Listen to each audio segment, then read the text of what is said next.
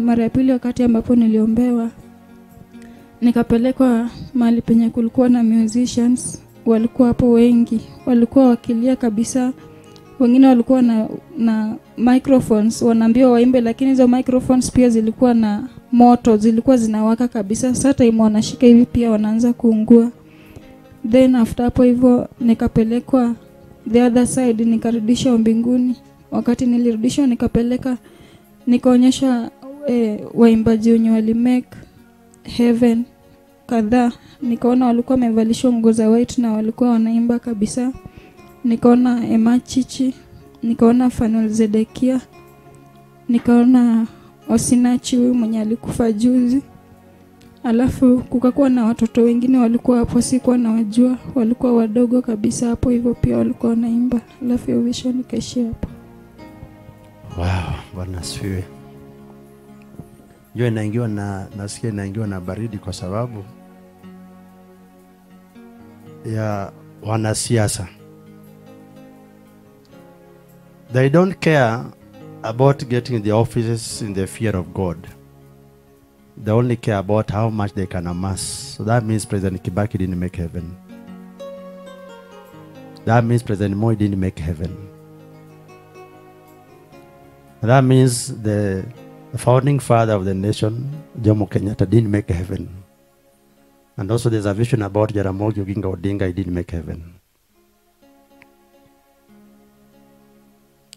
God is not a respecter of persons. So ukiona kwamba vision ya Kibaki anakula mashilingi, that means he had a problem with finances. Hakuwa mwaminifu kwa pesa akiwa duniani. Because this office unapewa, you're entrusted responsibility. So when we serve men at the behest of God. Whether you are saved or not saved. So ukiona kama anahukumiwa miguu yake na mikono anakula moto, ni mateso hayo. Wacha nikwambie, hata wewe, no matter how small you are, God does not atakudeal na wewe. It depends on the office umepewa. So unaona katika kuzimu kuna category ya kings. I saw that in Isaiah, na nikatoa nabii kwamba kutakufa watu wakubwa. And that prophecy niliwaambia ni mapema mwaka huu na mwaka ujao kutakufa marais, wanasiasa, watu wakubwa watakufa in this season ya judgment ya Mungu hizi miaka 3. So katika kuzimu kuna sections unahukumiwa na unatumwa motoni kulingana na madhambi na klasi yako. Line yako ni gani? So kuna line ya ma presidents na wafalme. They have a section in hell ya wao. Isaiah the prophet, so it talks about that one. But it is true. As unasikia kwamba every president una yoke, uko na chuma ya mateso yako. Una nira ya mateso yako kulingana na nchi yako. So kama wewe ni wa Kenya, kuna hayo ya wa Kenya. Kama wewe ni wa Tanzania, so wa Kenya tumeshaona na mwana nchi zinginezo. I really pray that hofu ikushike sana. Hata sisi prophets, God can give you time to repent, but if it happen you die, kama hujaunda njia zako, basi it's too late. Nashukuru maana kuna waimbaji ambao wamemake heaven. Nimefurahi kusikia Osinachi. Nimefurahi kusikia kuhusu Fanuel Sedekiah making heaven, and then also that was our favorite gospel singer ambaye Emachichi. I thank God. I really thank God kwamba they made heaven. But I'm so saddened kwa wale ambao they didn't make heaven. Mahubiri ambazo nimehubiri kuhusu kuzalisha hatima, God does emphasize mahubiri hayo kutumia visions kama hizi. So the vision yenye amepewa, it is actually the exposition yenye mahubirieni kuhusu the visitation of God and the birthing in this season. Kuzalisha katika nyakati hizi unazalisha. And hiyo kuzalisha ni kusudi ya meza hii. So we are taking today Holy Communion for the purpose of strength. So the communion we are taking today is actually for birthing during this season of God's visitation. Tutashiriki meza ya Bwana kwa ajili ya kuzalisha.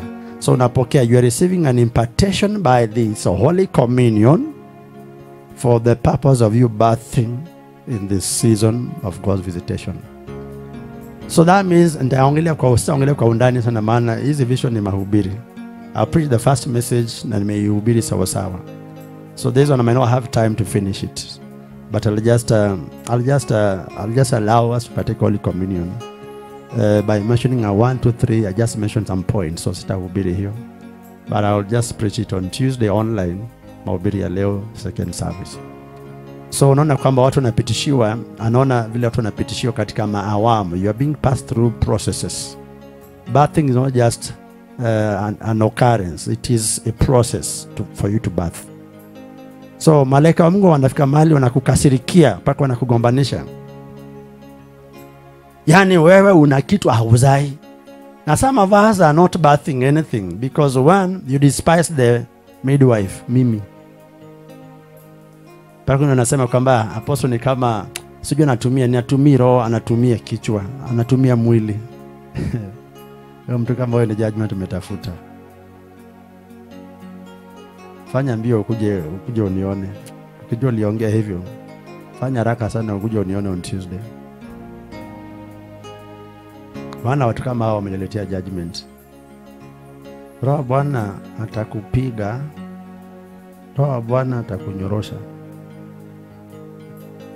I know for some people I'm judgment. You speak vibaya, kusha.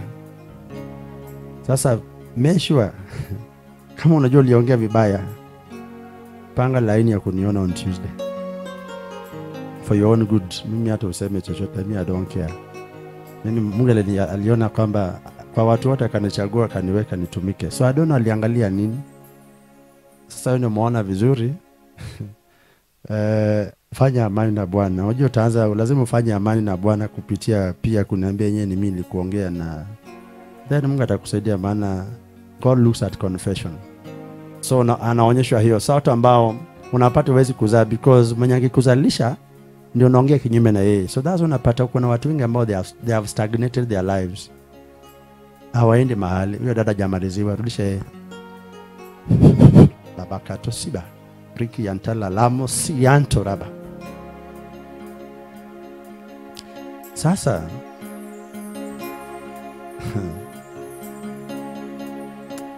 please, kuna watumishi watoshani. Not that is very unfortunate kwamba tuko na wewe hapa na hizi vision zote na hizo zote unasema ni mwili. Ukisema natumikia mwili, ni saa ngapi ilikuwa kwa mwili na saa ngapi vitu vinafanyika? Unataka kukufa. Some people just want to die. Na please, kama unakufa sikufia hapa. Kwa ndio matoka, sitaki watu kufia hapa. Kufia mahali pengine. So nasikia malaika Bwana wanagombana, maana kuna watu wanangoja uzae. Kama hauzae, wewe utatufaidi nini? Sama basi unakana uzae muujiza, zaa masomo.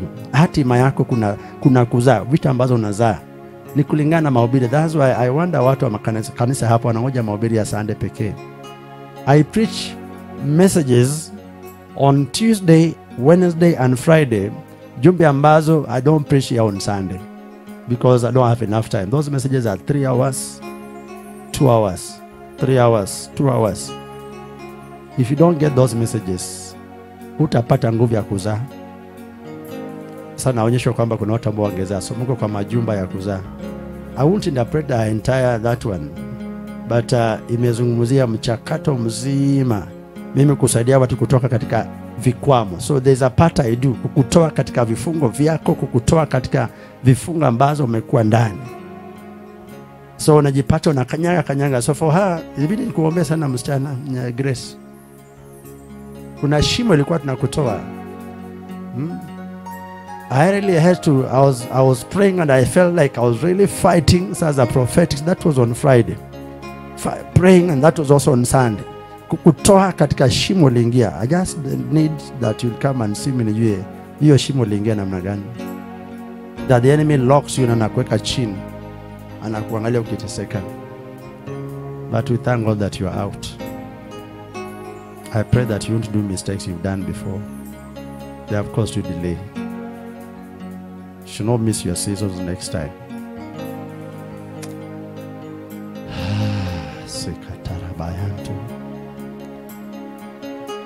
namusika makutaba rianto riba babla kuntarika masuyanto seba. Baba, I praise you, Lord. Thank you, Father, that she's delivered the message. And Lord, my Father, she be not a data on this one. If there be any others, Lord, shall quicken in her, Lord, Baba, to share it and to release it. Holy Spirit of God, be thou our helper now. May you, Lord, help her through this. Help her through this, Lord. Help her through this. I pray that may your power and your fire begin to work over her. Begin to work, Lord. Work through her, Father. Work through her, dear Jesus. Work through her, Lord, to fulfill that which thou hast ordained. Neema ya Bwana inakuja juu yako, inakusaidia kuanzia kwa miguu yako ikipanda juu kichwani, katika jina la Mungu Baba, tena Mungu Mwana, tena Mungu Roho Mtakatifu. Na kuanzia sasa Mungu akurudishe katika hali ambazo ukafanyika kila ambacho alikusudia ukafanyika. Baba sikayanto riba natala kumpra kutaba lianto sinta la lianta kuntaba. In the name of Jesus, in the name of Baba, I pray toba yake hiyo kaifanyishia akiwa na wewe, akiwa na wewe, akiwa na kuna toba ambayo unaenda kufanyisha kwa Bwana. Kuna toba unafanya kwa Bwana katika roho. There is a repentance that you are working it out with God. Now, Bwana kusaidia unaenda kufanyisha toba yako na Bwana. Toba yako unaifanyisha na Bwana. Naomba kuna toba ambayo haukukamilisha. There is a repentance that is not full. God wants you to do it. And Lord Jesus, show her. Utaonyesha ni gani? Baba, onyesha yeye. Ndio. Akuonyesha. Onyesha saa hii. Na utaifanya saa hii. Utaifanya saa hii. Maana hujakufa. Utaifanya saa hii. Roho wa Bwana saidia yeye. Ndio. Utazidi Roho wa Bwana. Utaiona na utaifanyishia toba hiyo. Utaiona na utaifanyisha na utaikamilisha katika hali ya amani yako na Bwana. Katika hali ya amani yako na Bwana. Roho wa Bwana, chukua Roho wa Bwana. Chukua tusiba. Chukua. Baba, peleka. Roho wa Bwana, help her, Holy Ghost. Be thou her helper. In the name of Yeshua, Yamasia, Tusiba la kutara, Rema mamo yanto baganda la talasika la lianto kuntaba. In the name of Yeshua, Yamasia. In the name of Yeshua, Yamasia. In the name of Yeshua, Yamasia. In the name of Yeshua, Yamasia. In the name of Yeshua, Yamasia. Baba, labla kanto rika sintaba. Oh, Yeshua Bwana.